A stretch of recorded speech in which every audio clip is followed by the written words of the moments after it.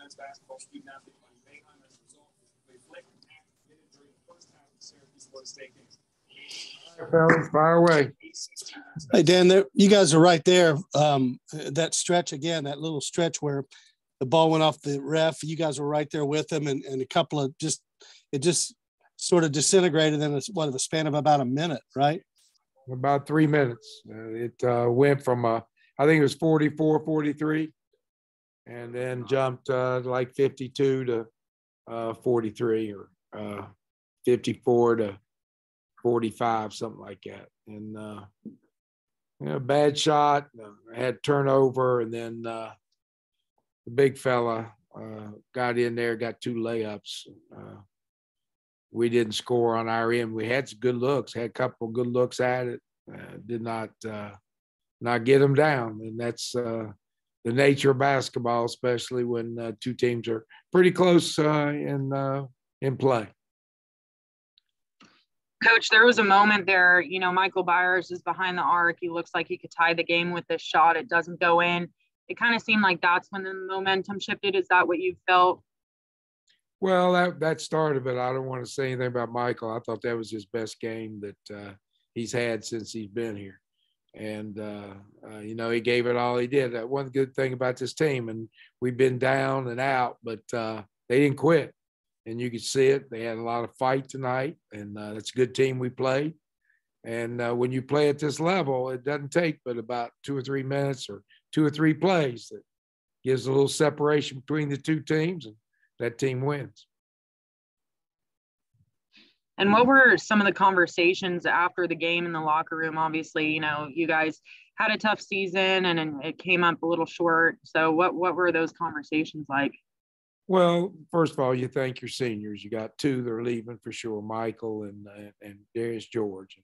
Both of them have been good teammates and have played in the program for a long time and have seen success. And this year wasn't real good for their senior year, but certainly want to thank them and appreciate their efforts on behalf of Marshall. Tavion has a decision to make. He'll have, I think, a chance maybe to get to Chicago. You don't know about these guys, but get to Chicago for the combine or a chance at the NBA. And he'll probably have to want to play that out and see what's best for his future in that regard. He certainly come back. Certainly can come back, and that would be welcomed with open arms. But again, that has to be a decision that's best for him and what he is for his future on down the road. But again, certainly we would, entertain if he felt like he needed one more year, then we're certainly here for him. After that, where I talk to the young men, we'll send them home for we got spring break, so we won't do anything. But when they come back Monday off spring break, they have a week, and then Monday after spring break, we'll sit down with them. They have to make decisions, and we have to be better. Now, there's 2 ways to get better. We don't have any scholarship. We've got 2 kids coming in, Jacob Connor, and we have another kid coming in, Micah is coming in, the 7-1 kid and a perimeter kid. So plays a lot like Michael Byers, very similar to Michael Byers. Coming in, we have to look at what Marshall needs, and I think each player has to look at what they want, what's best for them. But I told them what we have right now is not good enough, that they're going to have to commit to staying in the arena and working on their game, getting better, and then getting their body in shape and that they can play at this level. And if that's too much, then, they need to find the level that they can play and do what they want to do. So there will be some big decisions that have to be made in the course of 2 weeks. We get a new AD, want to talk with him and get his thoughts and how he expects the program to be run.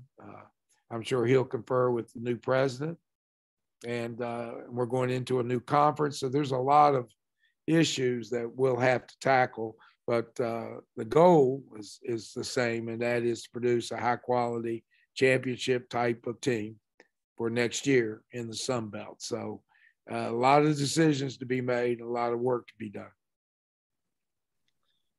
Dan, if you had a dream player that you could go after in the portal that would bring you this and this and this, what would you look for? Well, if Tavion doesn't come back, then we got to have a scoring guard that can put it on the floor and create his own shot. Even if Tavion came back, we probably need one more of those. So need one. If Tavion doesn't come back, two. You got probably we got a 7-1 center coming in, but he'll be a freshman. And Tavion will be back, or not Tavion, but Toussaint will be back. Chase McKee. We probably still need a maybe a more established center that has a body that has, if we can get him. And again, the only way you get these guys is that we present a program that travels right, has all the amenities of a quality program in support of these kids. So in order to get, if we could get a big body that has played inside and can get you 10 to 12, 14 points a game and 9, 10, 11, 12 rebounds a game, I think those two would be the big thing: a scoring guard and a big man that's going to be a double threat every game. Coach, you talk about the portal. We and your coaching staff meeting the next 2 weeks and kind of start looking around the country and start maybe identifying guys that you all want to pursue? Yeah, we've already started that. We're already in contact with some perimeter players. We're looking for a bigger body kid too. But we've already spotted a couple of perimeter players. So, we'll be in the mix. There'll be a lot of people going after them, and we have to present our program and sell our program, and we have to have a program that's sellable. So it takes a little bit of everybody that get on board and push a program forward. But I think we got the tools, and we've got a program that is recognized pretty good.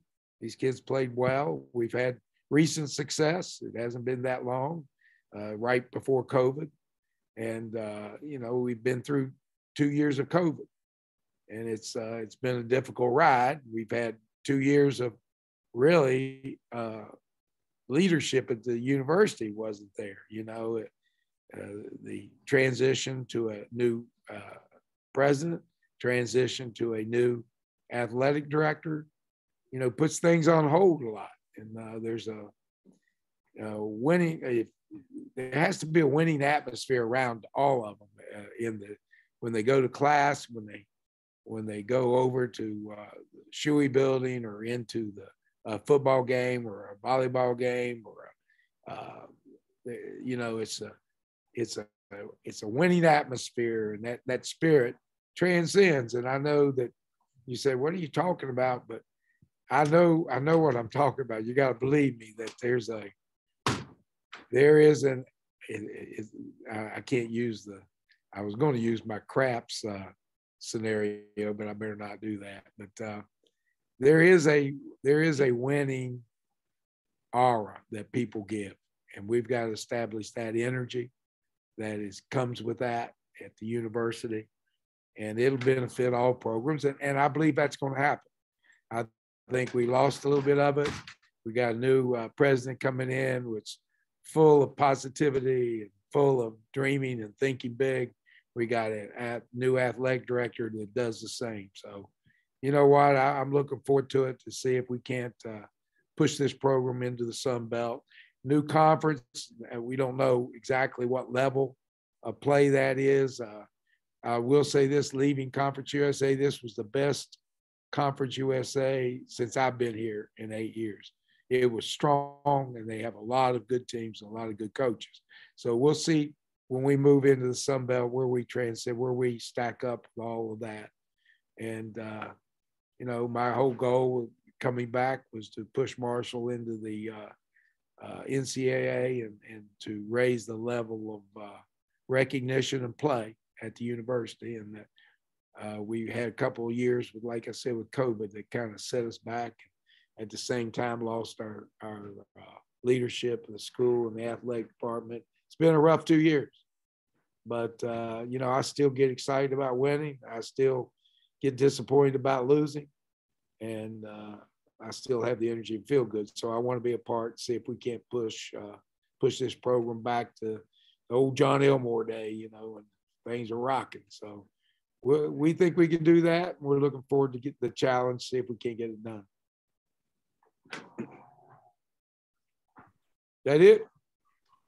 It's food time. Okay, thank you, Coach. Thanks, Dan.